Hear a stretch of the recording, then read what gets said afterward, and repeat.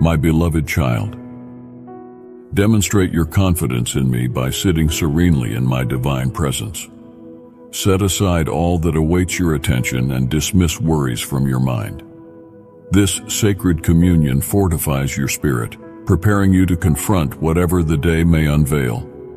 By waiting with me before commencing your daily tasks, you affirm the reality of my living essence. This act of unwavering faith, pausing before laboring, is esteemed in the ethereal realm, where your display of trust weakens the dominion of darkness. The most efficacious approach to resist malevolence is to draw near me. When action becomes necessary, I shall lead you clearly through the guidance of my spirit and my word. The world's intricacies and excessive stimuli can easily disorient you, causing you to lose your sense of direction. Engaging in countless, needless activities can drain your vitality.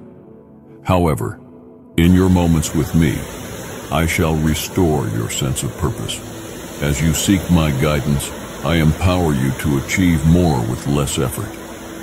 Have faith in me here and now. You are undergoing rigorous training, treading upon an adventurous trail uniquely designed for you. This path is not of your own choosing, rather it is my way for you. I am orchestrating events beyond your comprehension.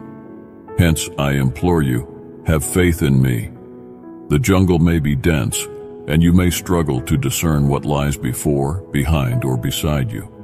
Yet clasp onto my hand as you traverse this path through the shadowy darkness. Although you cannot see me, rest assured, my presence with you is steadfast reality. Place your hope in me, beloved, for I am faithfully caring for you. Focus on delighting in me and embracing all that I am to you, even though your circumstances may demand resolution. Refrain from obsessing over your problems and how to solve them.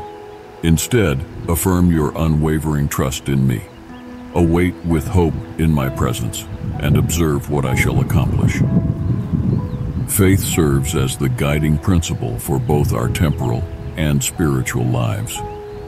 We should have faith in God, not only for our earthly needs, but also for our heavenly pursuits. By learning to trust in God's provision for our daily necessities, we can transcend the worries of this world. It is not about being idle, which would imply a lack of trust in God, who is constantly at work. But rather, we should avoid being hasty or reckless, relying on chance rather than the wise and orderly ways of the living God. I encourage you to live a life of trust in God even in secular matters. By doing so, you will not resort to sinful means to attain wealth, and if you encounter failures, at least your conscience will remain clear. Trusting in God enables you to live a consistent and steadfast life.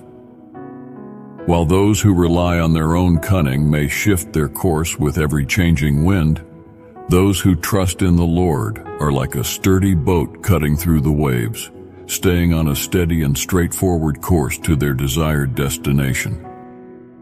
Act with courage based on your principles, refusing to conform to the ever-changing trends of worldly wisdom. Walk confidently on the path of integrity, demonstrating that your strength comes from unwavering confidence in God alone. By doing so, you will be free from anxious cares and untroubled by adverse news. Your heart will be firmly anchored in trust in the Lord. Amen. Like the video and type Amen if you trust in the Lord.